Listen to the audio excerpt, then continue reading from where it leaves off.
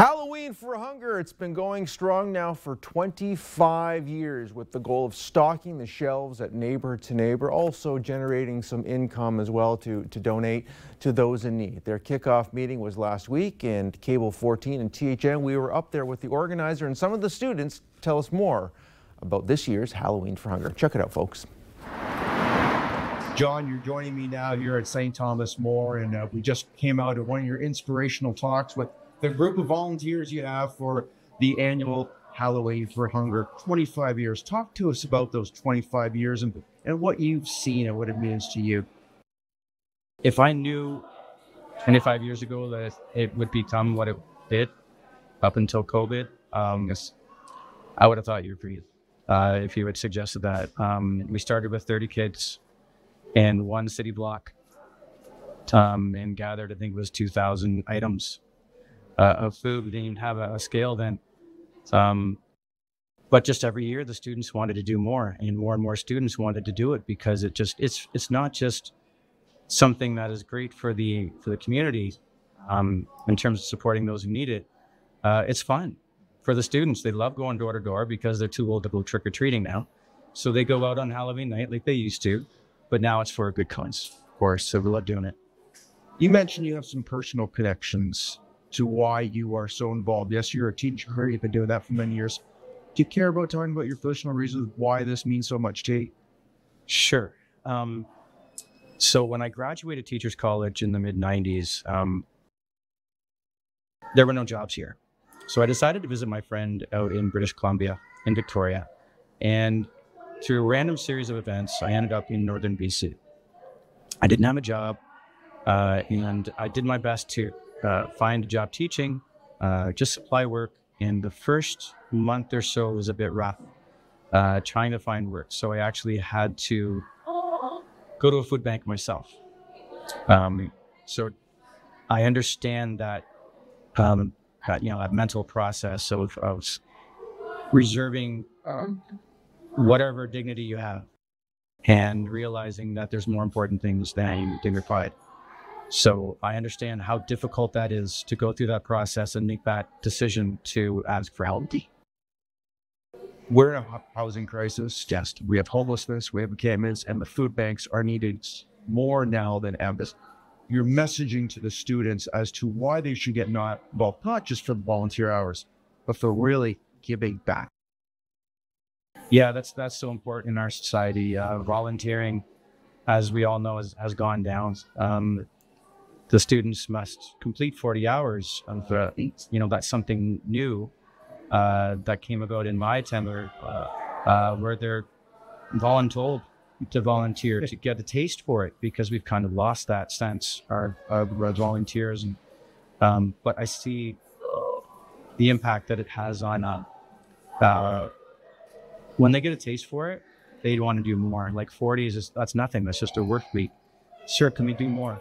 Sure, of course we can. Let's figure out a way to help out. And I love, I've had an older student go through this. I've had a younger student who's able to do a couple years, how they're kind of passing the torch year after year. And you're in that room. I was in that cafeteria. They're all in it together. They're excited. That must give you a lot of satisfaction too. Absolutely. Just to see the excitement, like you said, on their face. I mean, we give them an opportunity to help in a really impactful way. When they don't know it yet, but when they see that mountain of food, we call it, on the Halloween night, they're really going to be affected. And I have a feeling, as you will notice on Halloween night, we have alumni coming back year after year after year, because it's, like you said, it's not about the hours. It's about what they can get back. We talked about how crazy it's going to be here on Halloween night. I know that's when the real party begins, but that's also when a lot of the blood, sweat, and tears happen. And it's basically everyone on board for those number of hours. But then you're going to be dropping the food off. And you have wonderful partners. Just talked about the Hamilton something. Yes, so we give our proceeds to Neighbour to Neighbour. They're the only food bank on the mountain that serves the entire mountain, and they're struggling right now. For the longest time, they had, I think, 11 or 1,200 families they were serving every month, up until COVID.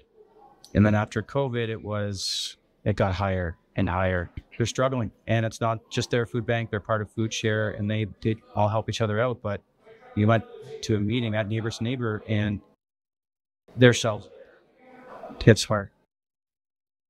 John, foods are better throughout Hamilton, but hopefully after Halloween and the work that you do, my friend, thank you so much. And of course, the wonderful students, there'll be something there for those that need it. You're an inspiration, sir.